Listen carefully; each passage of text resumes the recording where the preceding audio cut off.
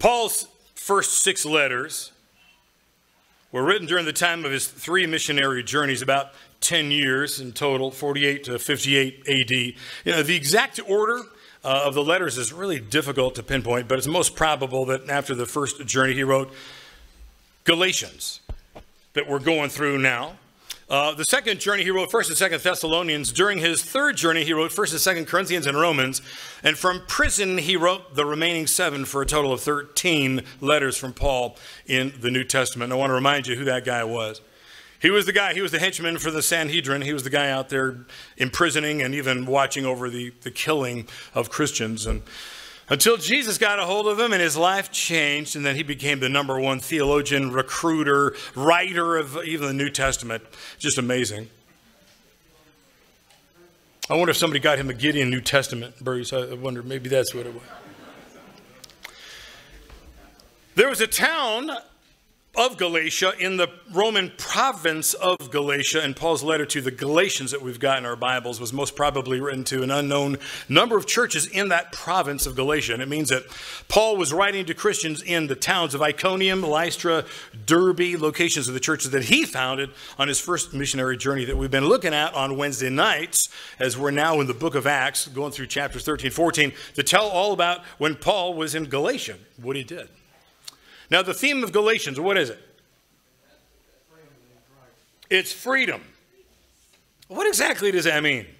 You do whatever you want and not have to pay for it? You're not getting in trouble for it? Well, what's that freedom mean? Freedom from what? Well, I'll tell you,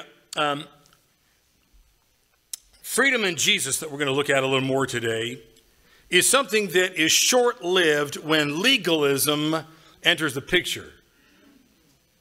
I want you to remember that Paul was writing this letter because he heard that the Judaizers, if you don't know about who these guys, these are a large group of Jewish teachers that thought they were also followers of Jesus. All they did was add Jesus to what they were already believing in Judaism as Jews, and they added what Jesus taught, and they put Judaism plus Jesus, and they were lost. And these Judaizers, and the term Judaizer, it's funny to me because I think of sanitizer. A sanitizer makes everything sanitary. A Judaizer makes everybody Jewish.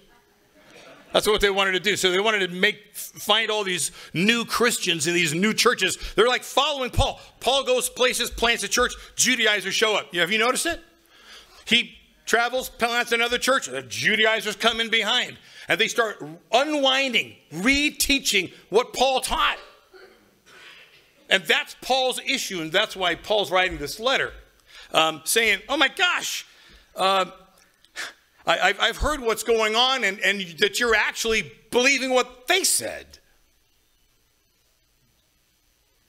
So chapter 3 is where we pick up the study of Corinthians. Chapter 3, verse 1. And I want you to understand, Paul is furious not only with the Judaizers, but he's furious with these new Christians that he actually brought to Christ for believing what the Judaizers were teaching instead of what Paul taught. And so this letter helped them, and it helps us today get free from thinking that we're only loved and accepted by God through religious ritual. That's what we're free from. That's religion. That's the freedom in Christ. We're free from that. We don't have to light candles, pray a long time, do certain things, make certain spiritual pilgrimages, give our money to the poor. You don't have to. You can. You don't have to get right with God. That's the freedom we have. We're free from the stuff, the list, the spiritual treadmill, the I gotta. I mean, Catholicism has a lot of that. I mean, how many recovering Catholics do we have? Every time I meet a Catholic, I'm a recovering Catholic. And most Catholics, they tell me, oh my gosh, I mean, church for me in the Catholic Church was guilt. Because I have to do these things. And if I blow it, I got to go to the priest, not directly to Jesus as the Bible says. I got to go to this priest, confess my sins to the priest. The priest then gives me, 100 push-ups or 100 pray Marys, and then I'll be right with God. Well, how does that work? What happened to the cross of Jesus? Didn't he do the work? So there's nothing for us to do. But the Judaizers are coming in saying, oh, Paul was misleading you. He's letting you off too easy. It's actually a little more difficult than he's painting the picture. There's stuff you actually got to do, and you got to learn this Jewish stuff. Now remember, Galatia, is this a Jewish town? Are these Jewish people in this church that he planted? They're Greeks, they're Gentiles, they're not Jewish. But we don't know exactly the composition of the races there in this church, but they're not Jewish. And so these Judaizers are coming in saying, we need to educate you a little more on Jewish history, give you all the backstory, so that you become really like us. Chapter 1, verse 3, Paul opens it with what 3 words? Do you see an exclamation mark? Yeah. You foolish Galatians. Then what's he say? Who has bewitched you? It was before your eyes that Jesus Christ was publicly exhibited as crucified. Okay, so Paul called these Christians foolish because, as you remember from the first 2 chapters, we see they started to believe what the Judaizers taught, which was that the death of Jesus was actually unnecessary. And that they could get right with God on their own. They could be sure of that instead of this guy they've never seen and praying the prayers to this invisible Jesus. So you actually can know if you're right with God by the list, by doing the law. You got it? That's appealing to a lot of people. So you're getting right with God by your observance of the law. And Paul said right here that it appears that they've been bewitched, literally cast under some evil spell. I mean, I can imagine him going, how else am I supposed to make sense of this? Why in the world would you go backwards? Why would you put this car in reverse?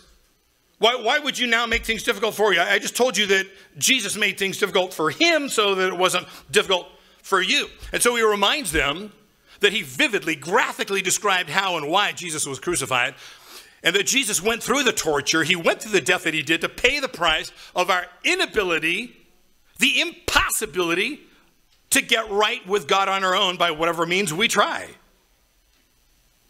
And to jar their memories that it's by faith alone, as we say. And I got to really open that for everybody's understanding as we go along today. What exactly does that mean by faith alone? There's by faith alone in how Jesus secured our salvation is God's way of saving us. And so Paul asks a series of questions to jar their memory. Verse 2. The only thing I want to learn from you is this. Did you receive the Spirit of God? You know, when you become a Christian, what happens? You don't become God, but a piece of God, the Spirit of God, enters your life. You get a new download, new software. Don't you? Don't you? Okay, anybody who is a Christian here, and here's a hard thing. This is what's difficult to describe to somebody who's not a Christian. Because how do you describe this? Because they won't experience it until they become a Christian. But if you weren't one and then you became one, did you change? Did you become perfect? Not a chance. But something happened. You sense something in here. You have a different way of looking at the world, don't you? Automatically. All of a sudden you're sensitive to stuff. You got new sensitivities. Your priorities change. It's like somebody changed you. Well, yeah, because you were spiritually dead and now you're spiritually alive. You went from death to life. And so he's saying, why in the world would you go back to the thing that actually leads you back to spiritual death? So he says, did you receive that Spirit of God by doing the works of the law? By you doing stuff, working your heads off? Or by simply believing what you heard from me? It's rhetorical. Sure had nothing to do with them obeying the law, trying to live perfectly. It clearly came only after they heard what Paul said, and then they believed it. They said, okay, we believe this thing that Jesus is this long-promised Savior of the Jewish people, but not just of the Jewish people, but of the whole world. I need to be saved. I need to get right. I need to get saved from my sinful, dead self. I need to be saved from my priorities. I need to be saved from where I was going when this life is through. They believed in Jesus for it. And next question. Verse 3 says, are you so foolish, having started with a spirit, that you're now ending with a flesh? So Paul asks, are they so foolish to think that they could begin the Christian life in one way, by faith, just simply believing what Paul talked about, but then end it another way, by works? Literally, like we're going to start this Christian life by simply believing what we heard about who Jesus is and what he accomplished for us for absolutely free. But now, for me to get better, closer to God, more loved by God, I now have to get on that spiritual treadmill and do the list. And he's saying, no, that's not how it works. Verse 4, did you experience so much for nothing?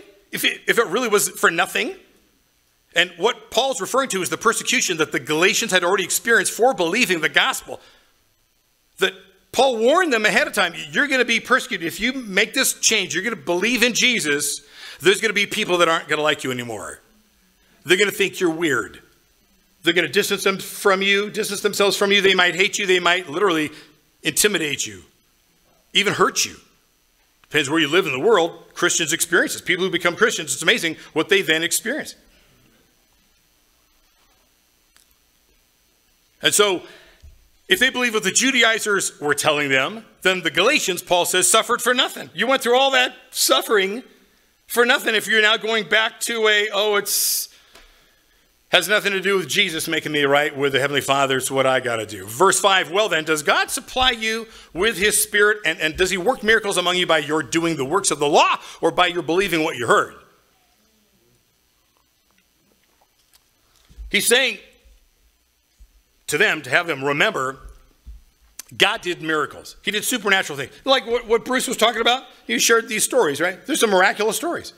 Those are things that are called miracles. How do you explain that? I want to say something too, that miracles are rare.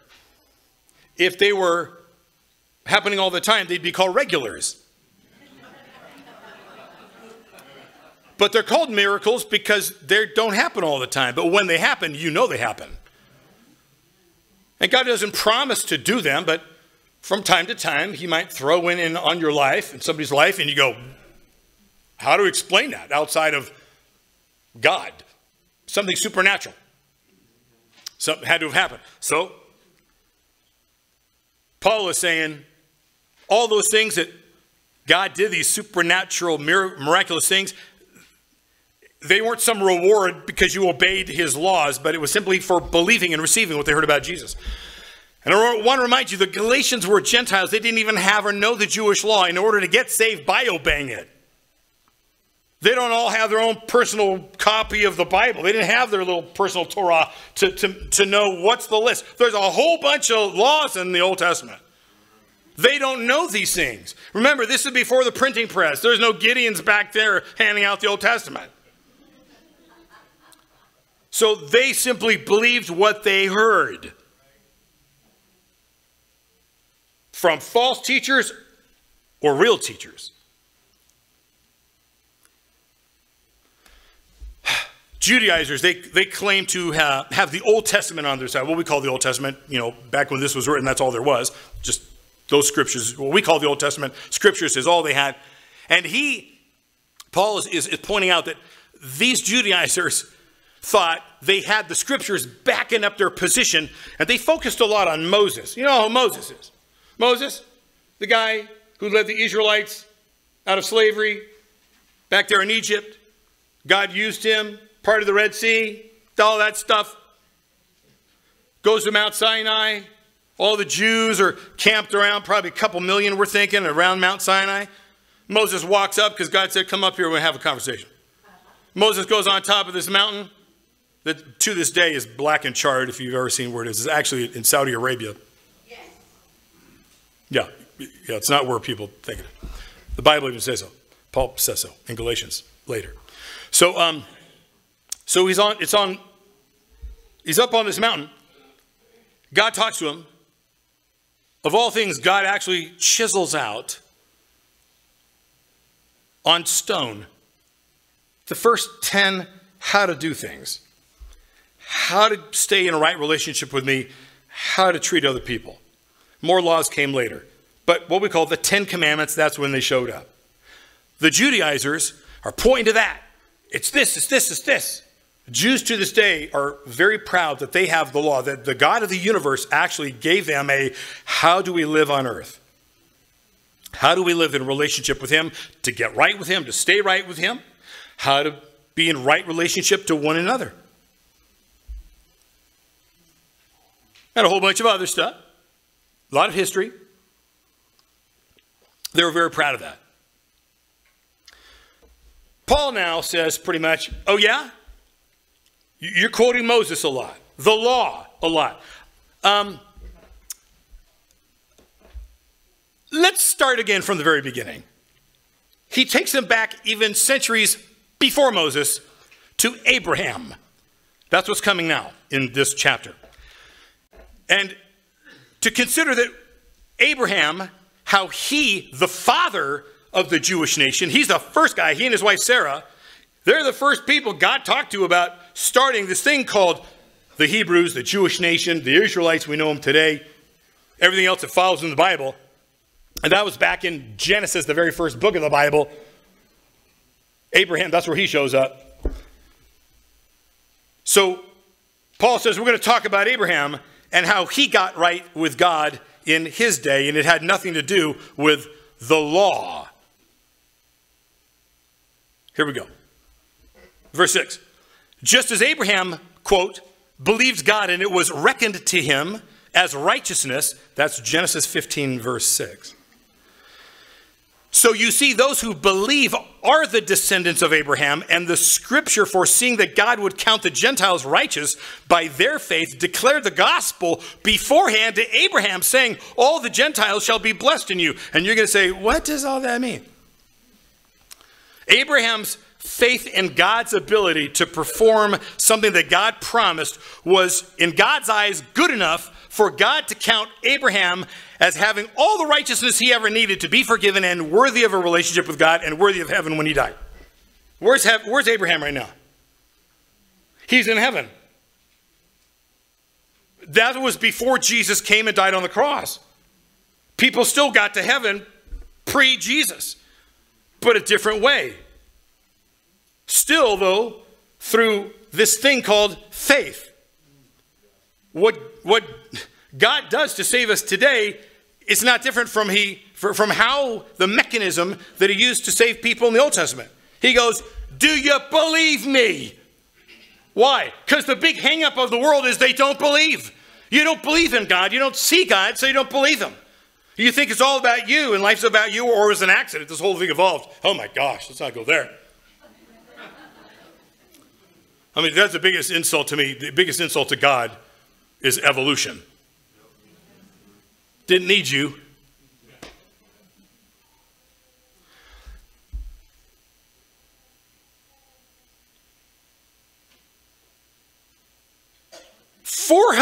Over 400 years before Moses even shows up, God says he considered Abraham righteous, worthy of a relationship, and he could come into heaven with him forever. Really? How so? Nobody died for him yet. There's no Messiah to die for him. How so? Because it says he believed God's promise. What was the promise? He goes, Abraham's an old guy. Remember this? And it's when he's 75 years old he first hears this, and his 65-year-old wife. Abraham, you and your wife are barren. You're childless. You don't have no kids. I know you want a son. You ask me every day. I hear about it. I'm going to give you a kid. You are? But I'm kind of already grandpa age. No, I'm going to give you a kid. Really? Yeah. How long did Abraham wait till he became a father of? 25 years. When he was 100 years old. 100? Wife was 90? And you go, man, stuff stops working at that time. I mean, how are you going to get pregnant? How's that happening? Well, because God said they would. God said, I'm going to give you a kid. I'm going to make sure your reproductive organs will work and you will literally have a kid. And you're not going to have to worry about that, gestational or no, that's not what it's called. A geriatric pregnancy thing where you're at risk of whatever when you have a kid in an older age. And it simply says this. Abraham actually believed God for that thing, because that sounds ridiculous. My oldest relatives, they lived till mid-90s. My Uncle D, I think, he lived in 97, if I'm right, 97. I can't imagine him and Aunt Claire Ellen have a kid. Any part of the process, it ain't going to happen. And for her to literally have a baby and then to give birth, it ain't going to happen. But that's their situation. And it's why Sarah, if you remember, she laughed when she heard about it. She goes, yeah, that's funny. And that's why God says, yeah, well then, as a reminder, if you're laughing at what I promised, you get to name your kid Laughter. Isaac.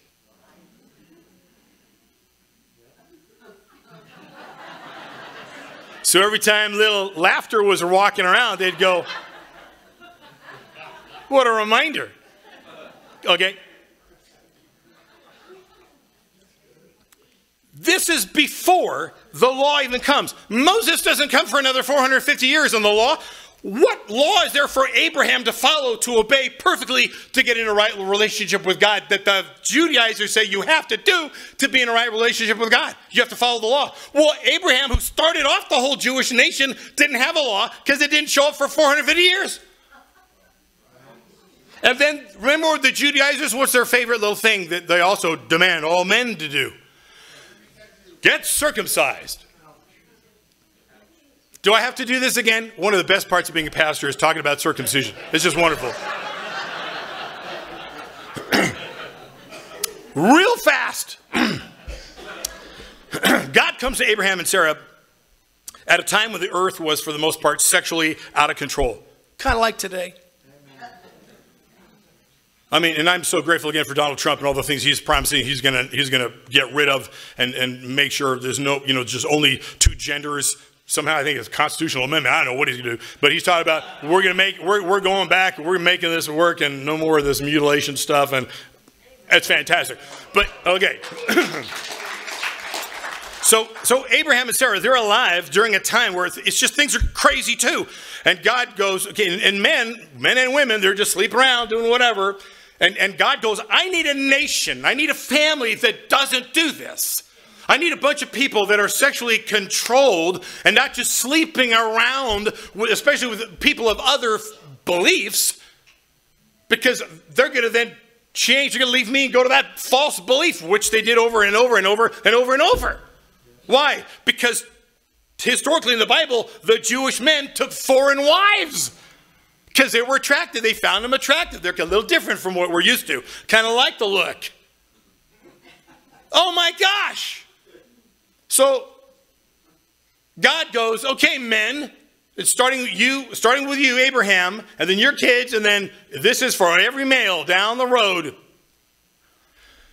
I'm putting a mark right where it needs to be on your sexual organ, and not cutting off your little pinky or tattoo somewhere. We're going to put it right there where y'all got the biggest hang up. And the world is so messed up. I'm putting it there so when you get dressed in the morning, you remember, oh yeah, I belong to God. And if you ever find yourself in a compromised situation with a woman from another faith, she'll look at you and go, you're Jewish. You're not supposed to do this.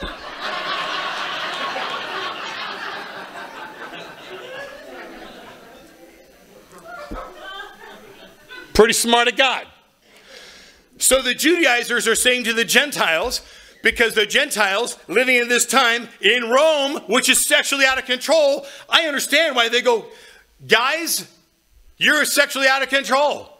This is what our God tells us to do, and you got to do this.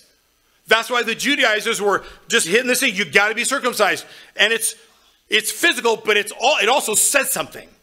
It's a statement. I am restraining myself. I'm going to control my morality. I'm going to make sure that sexual intimacy is for the marriage only, etc.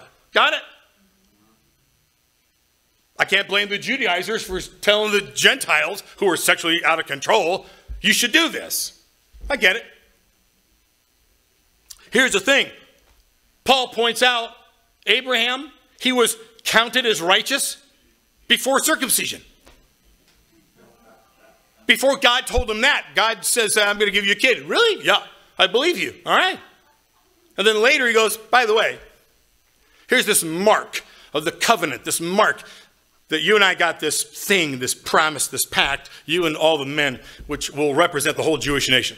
It's this mark, okay? You got to do that. But it's before that Abraham is considered righteous. Now, was he? Was he righteous on his own? No, he's a human. I mean, read the rest of the story. Stuff Abraham did. Oh, my gosh. Okay, so here's the deal. Yeah, he had help. So, clearly, Paul he's making a case. He goes, do you see, even with our very first founder, the patriarch, the first Jew, Abraham, it had nothing to do with how well you did the list, obeying the law. It had to do with believing God for what he says. Fast forward to today. How do you get saved? Faith in what? By believing what God says. About what? Specifically, that this guy Jesus actually came out of God himself. Because when Jesus said, when he said, I came from God, he actually, the Greek is, I came out of. It's interesting. Like, I came out of God. Well, yeah, because Jesus is God. And it's as if God takes a part of it, puts it on the earth. And here's Jesus, the Son of God, the Messiah, walking around the earth. He lives the life we could not live. He pays what we owe God. We owe him our very blood. Jesus is treated by the Heavenly Father as if he lived our lives. You know how this goes? God turns around, the Heavenly Father turns around and treats us like we lived Jesus' life. So we got off the hook. That's why he suffered on the cross. He paid for our sins. We don't have to pay for our sins. Paul says, this is the gospel. The gospel. We heard that word so many times. It means good news. Here's the good news. We don't have to do the list. We are saved from our dead self, and we've got heaven open to us forever if we believe by faith what God said about Jesus, his son. That he died in our place, and that was enough to cover my sins and your sins. And if I believe that, like Abraham believed God for a son, and there's some other promises God gave. Man, I'm going to give you so many descendants. It's more than the stars of the sky, more than the sand, the grains, the grains of sand on the seashore. I'm going to give you so many kids. I'm going to give you all this land that you see, all this land called the promised land that they're in today, still fighting for it. Abraham, do you believe it? Yes. Great. Because that's all you could give me. You can't live righteously, so I can't accept you on the basis of you somehow becoming righteous. So I have to simply make this arrangement. I accept you as if you were righteous on the basis of you believing this thing that I said. This sounds totally impossible. Same way, New Testament, Jesus. God says, I'm not saving you on the basis of something you're doing to somehow be righteous enough for me to welcome you in and forgive you of your sins and overlook all the bad. But on your believing, your faith, that Jesus took the punishment.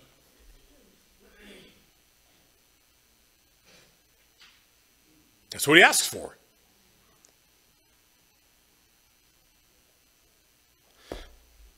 Whew. Paul says this. Wow, are we going to do this? I'm going to cut and paste. Okay. Just look at this.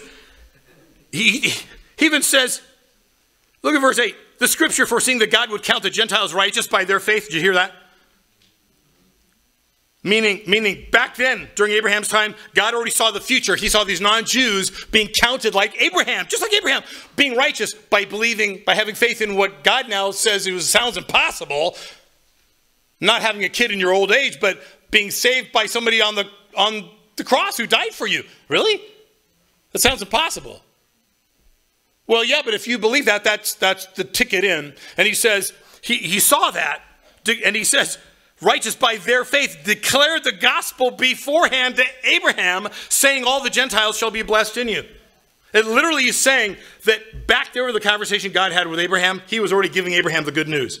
One day, through your line, this is going to be the Messiah. I'm going to send my own son through your line. And he's going to open the door for the whole world to come in a relationship with me, just like you did, Abraham. By believing me for the impossible, I'm going to give them something to believe too. And if they believe it, I'm going to count that as righteousness. Righteous enough to enter my house forever. Wow. We all tracking? Verse 9. For this reason, those who believe are blessed with Abraham who believed. Make sense now?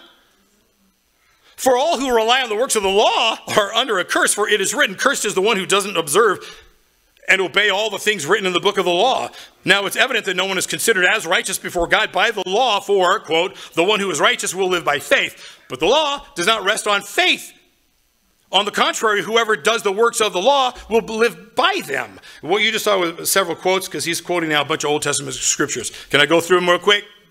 So contrary to what the Judaizers were teaching, obeying the law was not the solution to our sinful nature. It could only condemn us. So Paul first quotes Deuteronomy 27, verse 26, to show that the law demanded utter perfection and that a curse was attached to failure to keep any part of it. The breaking, this is where God said, if you break even one of the laws, I'm counting you as guilty of breaking all of it.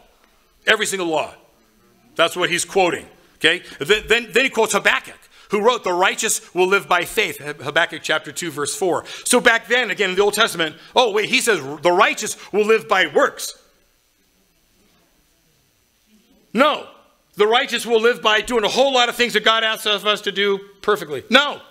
The righteous will live by faith. That's Old Testament.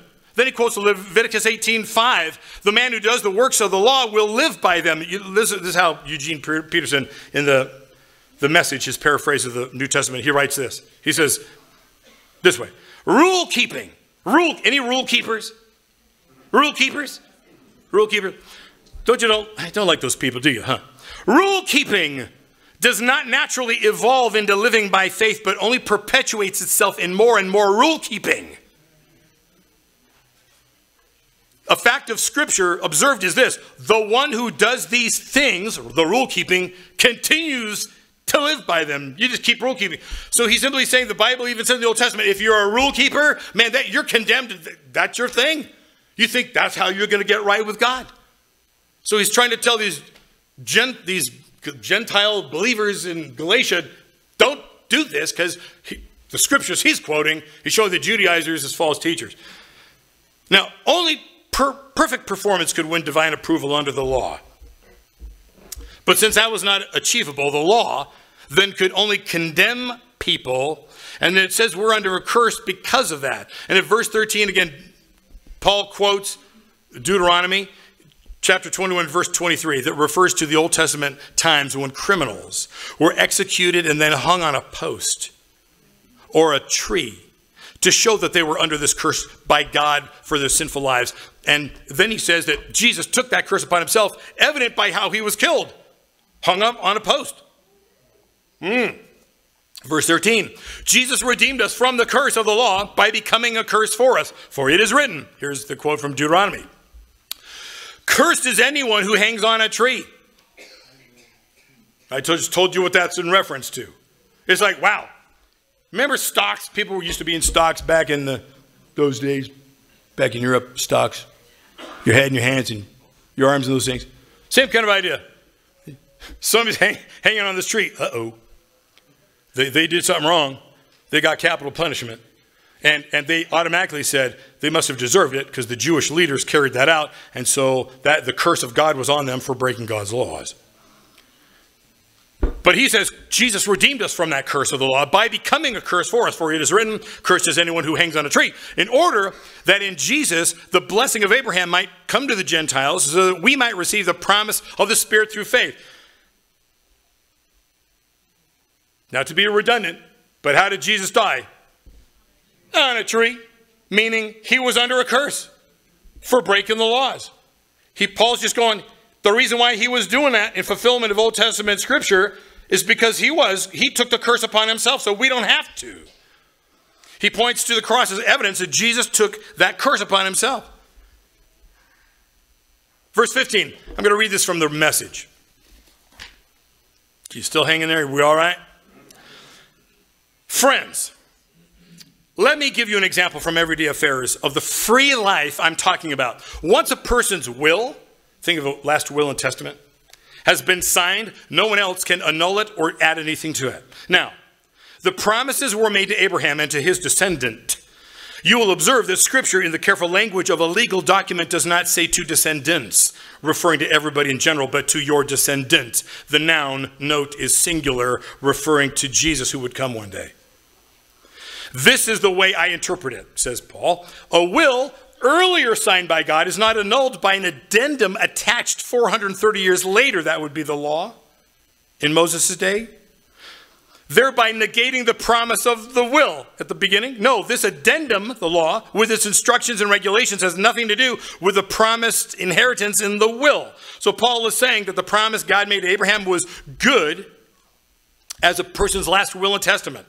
And any addendum that God made to that will, namely the law, is only that. It's an addendum. It's extra information that doesn't affect what Abraham and his spiritual family made through the Messiah would receive and how they'd receive it. It's still through faith. But the Jews got confused. They see the law come in. Oh, this is how we do it. We got to follow this thing. No, you can't. What it shows, if anything, is that you clearly can't. So you have to throw yourself at the mercy of the court. It shouldn't make you run to me to say, God, I can't do this. You're expecting too much. He goes, no, I'm not expecting you to do it. You can't. I'm going to send somebody who can. But until then, we'll keep going. Verse 18. What is then the point of the law? This attached addendum. It was a thoughtful addition to the original covenant promises made to Abraham. The purpose of the law was to keep a sinful people in the way of salvation until Jesus, the descendant, came, who inherited the promises and distributed them to all of us. Obviously, this law was not a first-hand encounter with God. It was arranged by angelic messengers through a middleman, Moses. And if there's a middleman, as there was at Sinai when the law was given, then the people are not dealing directly with God, are they? But the original promises was a direct blessing of God received by faith. What does that mean? Paul asks, I think, a question that his readers are probably asking at this point, which is, okay, what then is the point of the law? Why did God give the Jewish nation the law? And he says, well, it's for three reasons. First, it's given for a means of checking sins. It served as a restrainer of sins by showing them that God had a way for them to live, and they weren't doing it. Second, the law served its purpose until the Messiah would come. Third, the law was inferior to the Messiah because it required mediators. The idea that there was angels representing God, Moses representing the people, it just required something else. Like again, Catholicism requires a priest, a middleman. But Paul is saying, remember back in Abraham's day, there was no middleman. God spoke directly to Abraham. He didn't even need a priest back then. That was the whole priest system, the whole sacrificial system. Oh, wow, remember that? So you actually always could go directly to God. Uh-oh. Verse 21. If such is the case, is the law then an anti-promise, a negation of God's will for us? He's asking a question the readers are probably asking. Not at all. He says its purpose was to make obvious to everybody that we are in ourselves out of right relationship with God, and therefore to show us the futility of devising some religious system for getting by on our own efforts. Well, we can only get by waiting in faith for God to complete his promise. Now, he says if any kind of rule keeping had power to create life in us, we would certainly have gotten it by this time.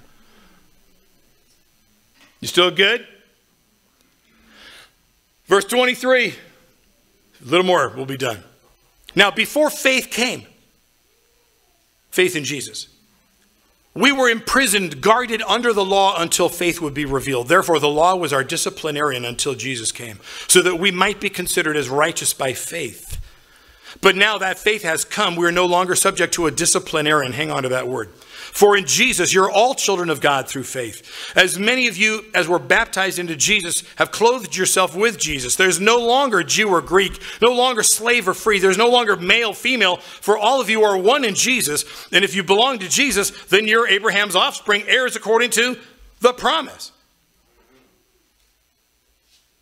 That's the end. But let me explain what he just said.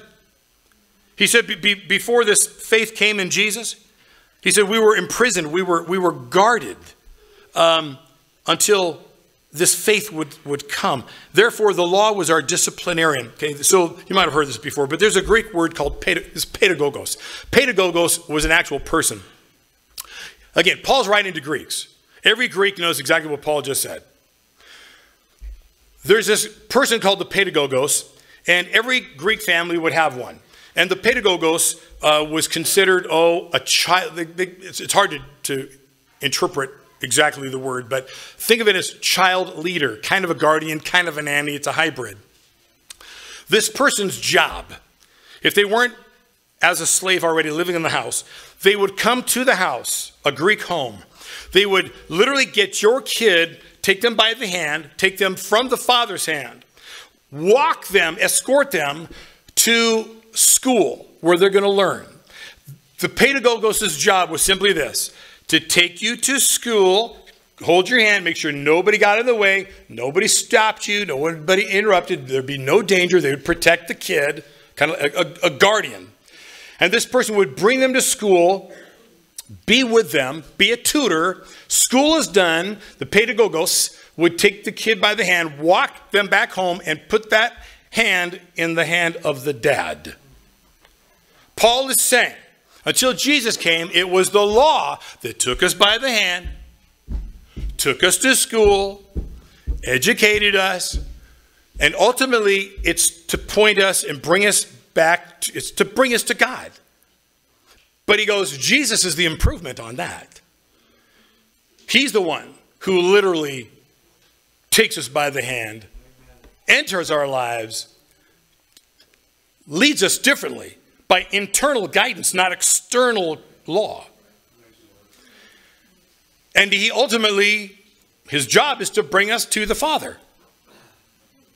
That's who Jesus is. That's what he does. And then Paul ends with this just beautiful statement where he says, listen, if you were baptized, if you were dunked, submerged, again is the word, if you were like submerged into Jesus, this wonderful faith, then hey, you got a brand new outfit on. You got the Jesus clothes on too. It's fantastic. And he says, and now, there's no hierarchy, no difference, no socioeconomic differences between us. Rich, poor, free, slave, Jew, Greek, male, female, not modern understanding of that. He goes, we're all one. Meaning anybody can have this. Anybody can have this relationship with Jesus. Anybody. Salvation, by faith in him, is free for the asking for anybody. You don't have to be Jewish like the Judizers who are saying you have to be Jewish. If you're not by blood, you have to act like it. Nope. Paul goes, it's all thrown out the door. That's Galatians chapter 3. I hope I covered it to a way that you understand it. Okay. So, worship team, come up here. We're going to pray. And we're talking about faith. Paul is making it clear that it's our faith. Do I believe? And here's the thing. Again, I want to remind you. It's something you do. It's between you and God. Saying, I believe this. And it's actually God's faithfulness that this whole thing hangs on. It's not ours anyway, because even if we're saved by faith, I want to ask you a question. How consistent is your faith? Doesn't your faith kind of wane? Doesn't it kind of goes up and down and strong and then weak, and sometimes you're consistent and sometimes you're not? Well, I'm glad that we're saved by our faith, meaning our initial belief in who Jesus is and what he did for us, but we're not kept saved by it because our faith, our desire to even be close to God goes up and down. But God's is steady, totally consistent. We're going to sing a great hymn of the faith. Great is thy faithfulness. Let's stand up.